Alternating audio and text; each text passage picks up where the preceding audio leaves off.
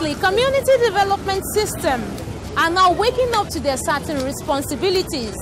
Although they understand that it is the duties of government to provide necessary basic amenities to make a life worthwhile, they are not also oblivious of the fact that government cannot be everywhere at the same time. Hence the need to partner with government to provide policy programs that affect the life of the people positively. Welcome to today's edition of Lagos Community Updates.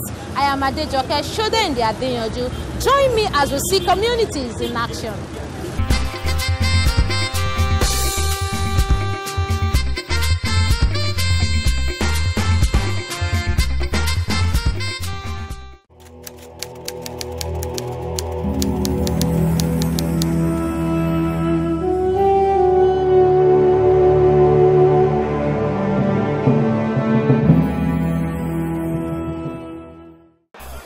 Communities look forward to people in position of power and influence to come to their aid. There are many mouths seeking to be fed. There are many looking for jobs. And there are many youths whose wish to seek the golden friends is aborted by lack of resources. When the new chairman of Ejigbo Local Council Development Area, Alhaji Mansur Bello, was seeking their votes, the community development associations made it a point of duty to demand scholarship for indigent students who wants to take the General Certificate of Education examinations, but whose parents could not afford it. The chairman, then the candidate of All Progressives Congress, promised to make their dream come true if elected. On July 22, 2017, in a keenly contested election involving 12 political parties, Bello emerged winner. The community waited on watching his next move.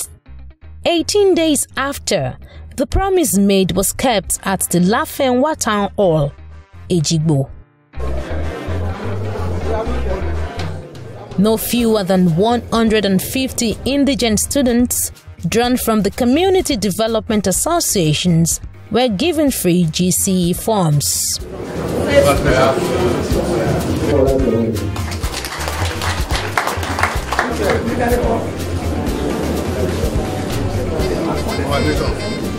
In addition, the Ejigbo Local Council Development Area offered to give free coaching classes in English, mathematics, and 2 other subjects at 4 centers to increase the chances of the beneficiaries.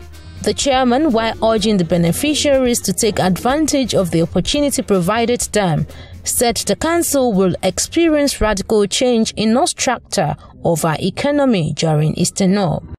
He solicited the support of community leaders, youth groups, and other stakeholders.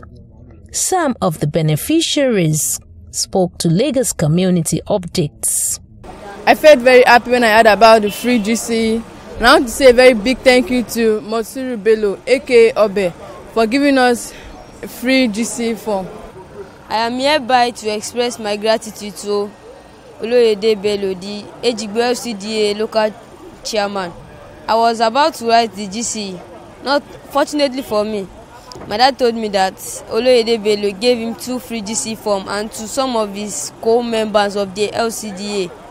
So I was very happy and excited that my dad gave me one and one to one of my friends. So I'm hereby thanking Oloyede Bello for using his good office. I'm thanking the chairman for the GC form he gave to me, Honorable Mansur Bello Obe. Thanking him very much. I appreciate him. May God continue to bless him. As the beneficiaries take advantage of this golden opportunity, a new culture where politicians fulfill their promises to communities is being established in Lagos State.